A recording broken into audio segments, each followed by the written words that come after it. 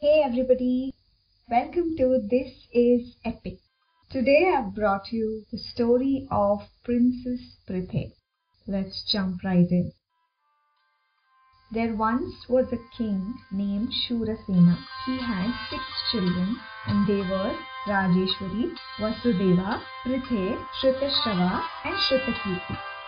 Vasudeva grows up and marries the princess of Mathura named Devaki and fathers a son named Krishna.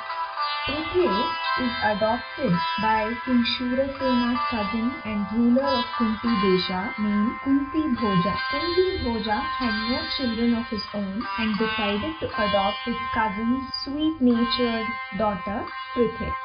So a young Prithe leaves behind her siblings, parents and her whole world and moves to Kunti Desha. Kunti Bhoja raises her with a lot of love and affection. Many of you probably know Prithe as Kunti. As the princess of Kunti Desha, she is known as Kunti.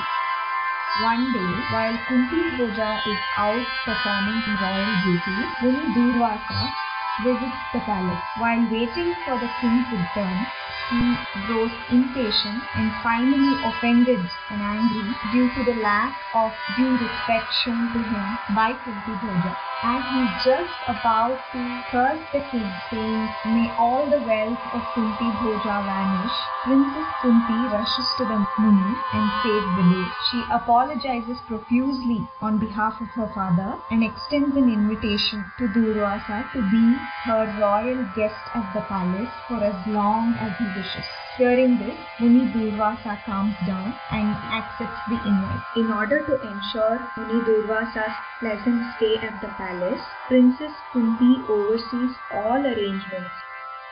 Kunti's efficiency pleases Durvasa.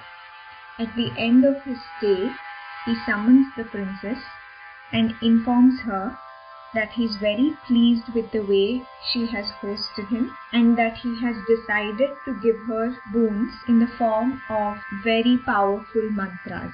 He explains to young Kunti that these mantras, when chanted, will beget her sons, each blessed by a god.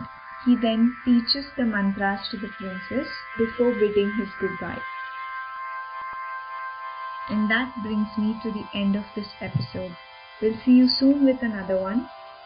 Until then, see the light, be the light.